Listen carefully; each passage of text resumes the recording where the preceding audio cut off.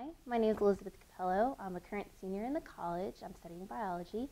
And today we'll be talking about Melaleuca alternifolia. It's a little bit of a mouthful. It's part of the Myrtaceae family, and it's commonly known as the tea tree or the paperbark tree. Okay. So an overview of what we're going to talk about today is botanical characteristics. So how are you going to be able to identify it? Traditional uses, how did the Aboriginal people use it originally, go through the chemistry and pharmacology, just show you some of the structures, go through the biological activity, which I think is more of like the gut of this presentation. It really shows you what tea tree oil can be used for and how it's used, how it interacts. Then look at a couple of clinical studies, look at contraindications and current uses. So the botanical description. So you've all heard of eucalyptus, which is also in the same family. And so this is another member that's a little less well known here in the United States. And it's indigenous to Australia. It's an evergreen with small white flowers with a black paperbark tree, hence paperbark is the name. So it's indigenous to Australia and it's part of New South Wales and Queensland. There has been some correlation seen between the levels of, synenol and where it is located. So in New South Wales, you see low levels of synenol and high terpenophorol, and in Grafton, you'll see higher levels of synenol, and in Queensland, you'll see a higher level of terpenol, which is mostly due to a sort of inbreeding effect among these trees rather than an environmental pressure. And the essential oil of Melaleuca alternifolia is tea tree oil. And you might just see it seen as TTO, just so you all know. So it was part of the Aboriginal oral tradition, so there are no books documenting it until about the 20th century. They collected it by coppicing, which is where you cut down the tree until you get to the bark, and then, well, sorry, not bark, the stump, and then it allows it to grow back. So it's eco-friendly and reusable. And the leaves were crushed, and they were either placed right on the wounds to help heal them, or they were put in water for a simple infusion.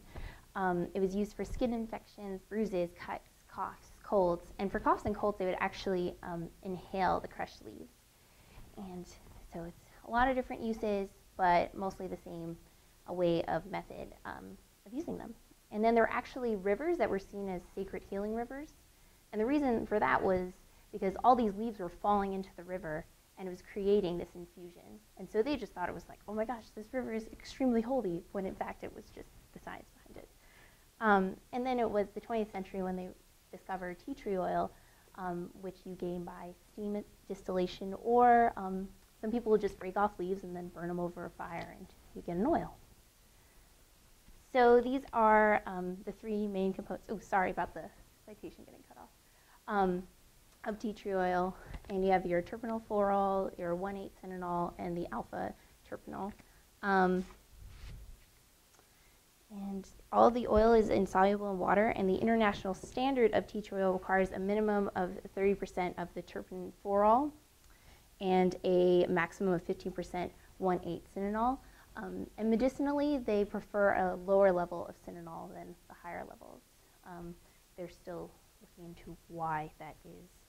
All right, biological activity. I want to make sure we cover all this. So tea tree oil is where it's at when you get to biological activity. That's where the focus of research is. That's what we've been looking at. And it's seen to disrupt cell membrane functions by increasing membrane permeability, disrupting homeostasis, and inhibiting cell respiration. Lots and lots of uses, from antiseptic, antibacterial, antiviral, all the way to possible treatment for melanoma. So we'll start talking about those. As an antiseptic, it's been part of certain mouthwashes, and it also is used a little bit for flavoring. And as an antibacterial, used against E. coli, Staphylococcus aureus, and Candida albicus, it was seen to increase the permeability of the cytoplasm and the membrane through increased intake of propiondium iodine, which is impermeable to the cell otherwise.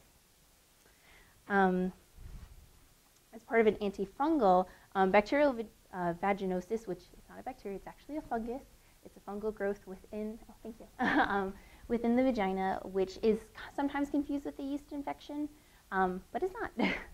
And so with that, they were able to find a very low-cost way of a patient for treating that within 6 days by creating a little gelatin with just a few drops of tea tree oil, and that was able to clear it. It's also been used for oral candidiasis, which is really gross. It's just a fungal growth mostly on your tongue and on the mucous membranes of your mouth. And for dandruff, so lots of different uses. And it's able to not only control the infection, but also eliminate the fungal growth. As an antiviral, certain tobacco plants can get tobacco mosaic virus. And when it was sprayed with tea tree oil, the lesions did decrease and it was able to control the virus. During a test to see for antioxidants, it was seen to be similar to the butylated hydroxytoluene, BHT, excuse me, which is actually a synthetic antioxidant that's used in cosmetics and food products, so this would provide a more natural alternative to it. For skin infections, like before, I said how it was used just for wounds to heal those cuts, but it's also been seen to help with acne. Compared to 5%, sorry, I always want to make sure I get it correctly, 5% benzoyl peroxide, which I bet some of you have used because it's very common on the market. It was able to decrease the non-inflammatory lesions a lot more effectively than the 5% benzoyl peroxide, and it had less irritation, so no itching, no redness, etc. As for drug resistance, it was seen to have low resistance in single and multi-step mutants of Staphylococcus aureus and Staph epidermidis. I can never say these names. Enterococcus fasciculis. Excuse me. And so there was low drug resistance seen. And this is what I thought was really interesting when we got to melanoma. Melanoma is actually resistant to chemotherapy and radiation. But tea tree oil was actually seen to stop melanoma cells from resisting apoptosis. So this is like a whole new treatment that can possibly be used that could be very effective. All right, so some clinical studies, it was actually seen to be effective for treatment of lice, thank you, in comparison to other products on the market today. And they also used it in a double-blind test to see if double-blind testing is effective, which is when both the investigator and the volunteers have no idea what they're receiving. And so the problem is tea tree oil has a really strong odor, but people, so it's really hard to use in double-blind tests because everyone knows what's going on. But it was actually seen to be effective because people actually couldn't tell the difference. And so a whole idea of not telling your volunteers what's going on and how that's effective. And then it's mostly been seen as safe, but when taken orally, there has been cases of toxicity. A 2-year-old one time ingested tea tree oil, which led to them feeling very disoriented and low motor skills. And so there has been cases of toxicity, but it hasn't been drastic. There hasn't been any deaths due to it. And current uses, you can buy it at the Body Shop. They have a whole line of tea tree oil. Lots of other companies are making tea tree oil lines, which are actually not just tea tree oil. There are other oils too mixed in, so be careful, read your labels.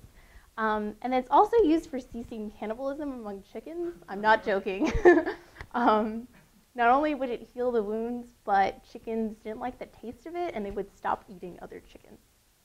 So it's really interesting. So Melaleuca alternifolia is an amazing plant with a wide variety of uses, and we can see from the original uses how we can use it today.